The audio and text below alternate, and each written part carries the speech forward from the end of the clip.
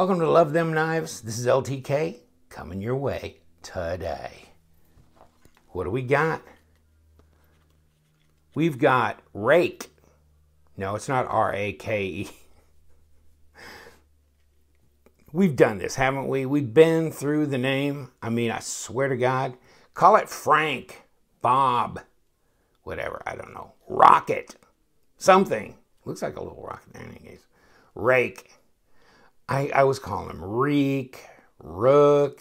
I mean, I've heard it pronounced by different reviewers, like different ways. But I think we're settling on Rake. This is a good looking knife here. The Rake knives are made in China. It's a Chinese knife company. Boy, their stuff really seems awful much like another knife company that I will hopefully show you. God, if I didn't bring that sucker, I will kill myself. Here we go. Like real steel. They just seem so familiar. God, really? Really? I don't even think I've touched this damn knife. The blade. Okay, so this is obviously a satin grind. This is obviously not. But I mean this, and this is G10 stuff. I'm just saying that, I mean, you know, they just seem so familiar. I don't know why, but they do. And also, it just seems like the action, the feel, and the quality is really good. And you know what I'm going to do? Yeah, get that off of there. Now, this particular model is not perfectly lined up. You can see it's not centered. It's not perfectly centered. It's a little bit off, which is surprise, surprise, because here's its brother in satin, and I will leave the tag onto this one. It's probably going to go in a knife sale, so I'll leave it set. Black G10 spacer, black G10 back spacer, but this is the 128 in the satin.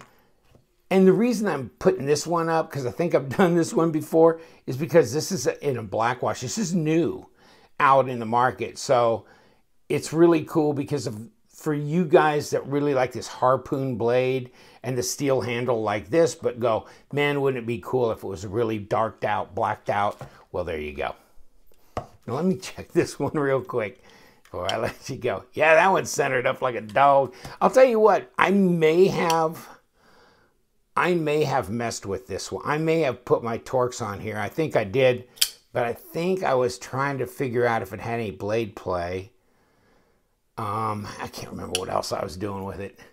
But yeah, so, but you know what? I think I tried to center this out better, but then I put too much pressure on here and I hurt the action on it a bit. So I decided, no, it ain't touching or anything. It's not that bad. So I was going to leave it alone. It's really hard to see through there because you got a back spacer and it's all black. But you can see the tip. It just favors the top a bit. I mean, you could push this that much. See? And it centers. So, I mean, it's not far off. In any case, really like these knives.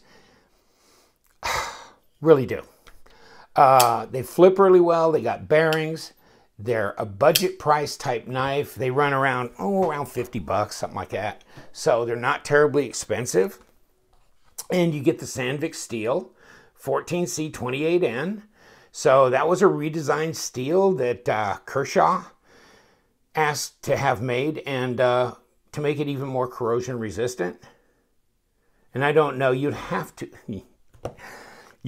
do some metallurgy study if you want to see the difference between the old Sandvik and this different formula, how that changes with maybe the vanadium or chromium or whatever that they added more of. P128-SB. So stonewash black. And then all these numbers that mean nothing to me. And just their name here. And I don't know what this little thing here means. I've never really paid much attention to it. But in any case, so Sandvik steel, bearings, this is a framelock flipper. And another thing that I don't mind terribly on these knives, in fact, I'm kind of getting to like, is this lockout here. It's not like the roto lock on the Lion steel that sometimes can rotate on its own, and then you go to close the knife and it's rotated to locking it out, and you got to undo the damn roto lock with your thumb. This engages here or disengages there. So you can just leave it off if you want, okay? And if you think you're gonna do some pretty tough stuff and you really want to just double make sure that won't disengage, then you can just engage that. That's nice, huh? Okay, so yeah, a little over right at 3.5 inch blade. And almost 8.5 overall, 21.5 centimeters, 94 millimeters if you want to really get right down to the gnat on it. But, you know, so it's a 3.5 inch blade to here. Down here, it's longer. I mean, you know, if you just put a ruler down from here to here, that's going to be longer than 3.5 inches, more like 3/5 and whatever. So it's a good size knife. Not bad at all. Oh, well, let's pull out some comparatives. How about Mr. Mannix? What do you think? Which one's bigger now, buddy? Yeah. Mannix, not such a big man. You tried to take on my Hogue X1? Yes, it's a micro flip. You're bigger. But now you're not the big man anymore. How about that? That's something. That's something. So, how about the Para? Hollywood's got to get out here for his appearance. And sorry, Hollywood. You're not quite making the grade either. You're not the big boy. Yeah. Got a long handle, though. He tries to make up for it in the handle length, doesn't he? Whew. Pivot to pivot. It's still a bigger knife. The rake is. Wow. But it's a lot heavier. I mean, you got a steel handle on this thing. I go back and forth about steel handles. First of all, they're not like titanium because they're heavier, but I think they'll take a lot more abuse. I mean, titanium, you just get those snail trails and stuff in there, and it's no bueno. Let's do it left-handed. Oh, yeah, not a problem. Okay, so what do we got?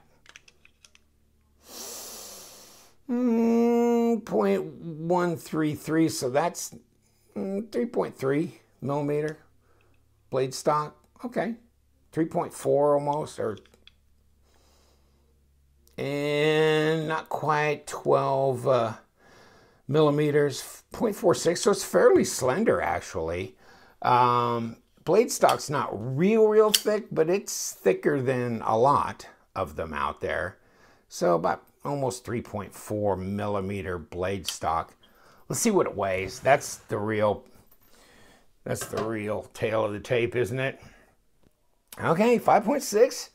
Not too bad. I was almost afraid it'd be right at or a little above 6 because, you know, that's a steel handle.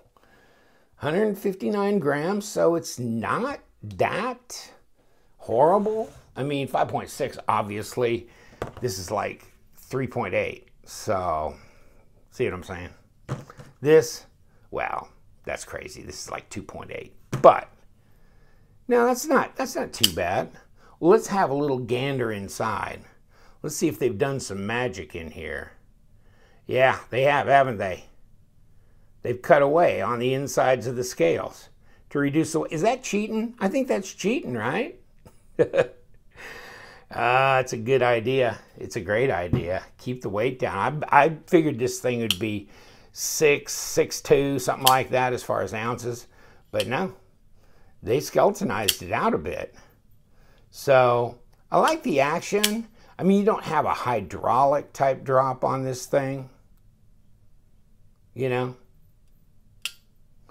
But the detent is pretty decent. See this flipper tab? It's not real tall, but it's easy to grab where it's at, and it really deploys well. See? Feel that detent kick? Yeah, it's pretty good. It's pretty decent. On my detent scale, wow, I think it's somewhere between a 6 and a 7. I wouldn't even try and really gravity flip this. Now, it probably closer to a 7. So that's pretty good. Well, let's take its brother. Nah, this is a little less. Isn't that strange? How they would change between two the same. Well, I still can't gravity flip this one. Oh no. Okay, never mind. No, but this is more like a 6. You know, this is more like a 7. Now, maybe this whole thing got blackwashed. There's a little bit of something there that's causing some additional drag. Maybe. Now, let's do something else. Let's get a piece of paper, see if we can cut something. Okay, it's pretty sharp right out of the box. And these, you know what I like about these boxes? Check them out. There's one thing I don't like about them. See that? Well, I'm sorry, this is the outer box. The inner box there's no cutouts. There used to be in some of the older ones. So you got to shake it down to get it loose and pull it open. And it's a pain in the ass. Cross. I don't like the way that does that. But there it is. It's just form-fitting. It goes in there. There's your paperwork and stuff. And the good thing about this packaging, though, and they put it on the end because you got this outer cover. And there's your model number. But what I was going to say about the packaging, the good thing is you got this outer cover for like shelfware and things. Of course, Phoenix. Yeah, I forgot to say about the Phoenix lights. You know, this is that division. These are the people that make these knives or that have them made, whatever. You know, that's been discussed about does Real Steel make these knives? Who's the outsource? Because it's hard to believe that Phoenix, which does lights, flashlights, is going to build a factory and a total facility from scratch to do a line of knives. So I'm thinking they're outsourcing them. I think most people think they outsource them. Where they do that to, I don't know. I don't know. But I mean, people have been pondering the fact that it might be Real Steel, because Real Steel has a lot of knives like this that are metal and that kind of thing. And, you know, Ruike also has G10 knives that are liner lock that feel a lot like this. I don't think the bearings are the same. And you know what? I think I've taken one of these apart. I don't think they're needle bearings. These are. But in any case, really good action node. They're sharp out of the box. The quality's really strong. Like the little lockout thing. You know, pocket clip's pretty solid here. You got 2 screws holding it in place, and it's also recessed in here. It's not going to move, but it's comfortable in the pocket. This does go in the pocket pretty easy. Because I know, because I had one of these before. I think I sold it off to a guy that just wanted one so bad. In any case, and now I got another, which will probably go on the table sale. But in any case, but I've carried the previous one I had a couple times. But yeah, I mean, you got a lanyard hole here. No access to your screws here or here. So you know you're going to take it apart from the backside, which is, I kind of like that actually. You know, it kind of just tells you this is the way you're going to take it apart. Other knives, sometimes they'll have access front and back, and then you go, okay, so where is the pivot pin going through, from the presentation side or from this side? Which one's the screw, which one's the tube, you know? So this one is just going to tell like that. Good design. You know, it's comfortable in the hand too. Really is. And to disengage, yeah, it's not difficult at all. get your hand, your thumb on that lock bar. It's raised up and it's got texturing there. Separate it away. Not a problem. Not a problem. Good action. I mean, it's not like glassy.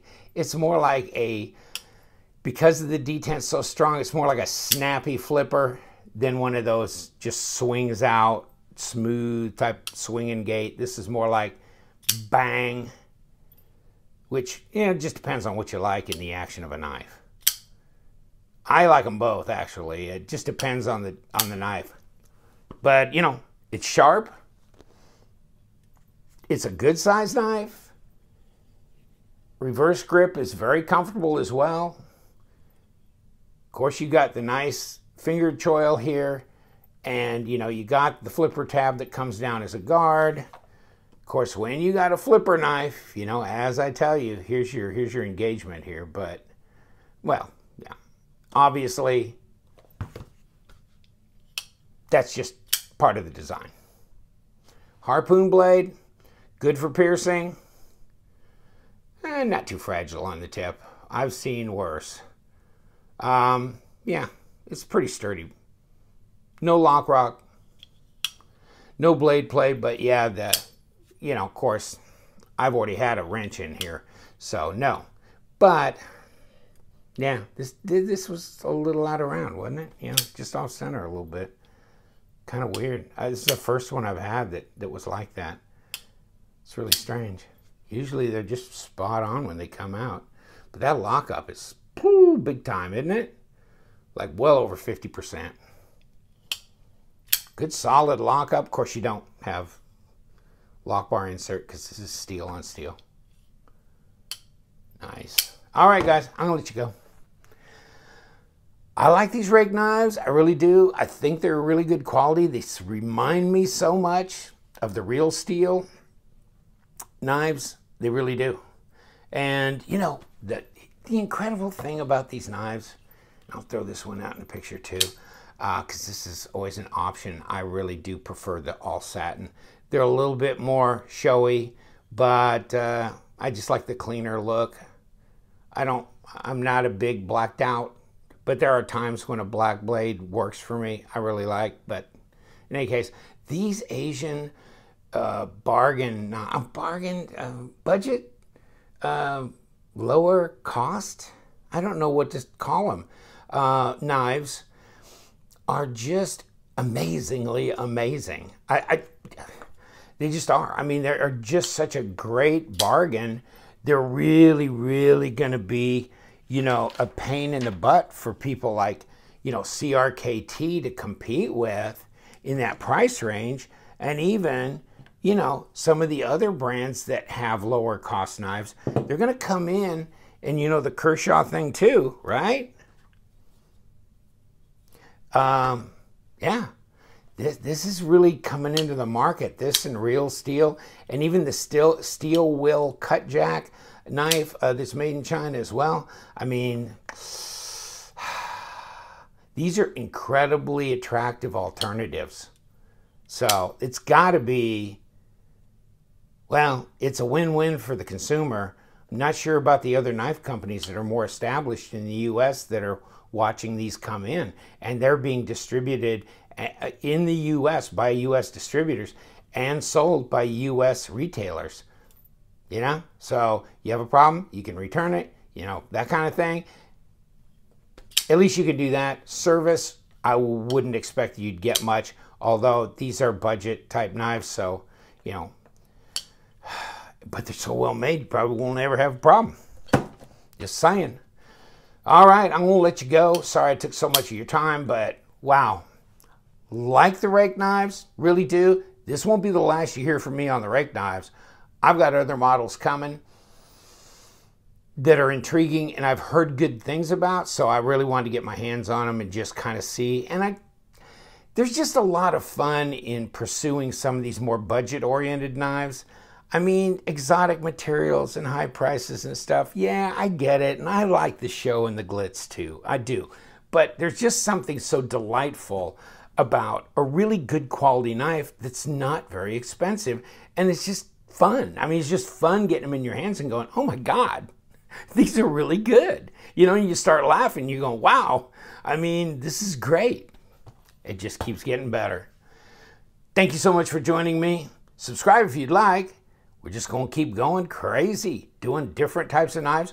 And we do a lot of budget stuff here, but we do, you know, we do some of the more expensive knives here and there. Don't want to stay too, you know, down grounded. We like to change it up. Thank you for joining me. You know what we do here. We love them knives, so stay sharp.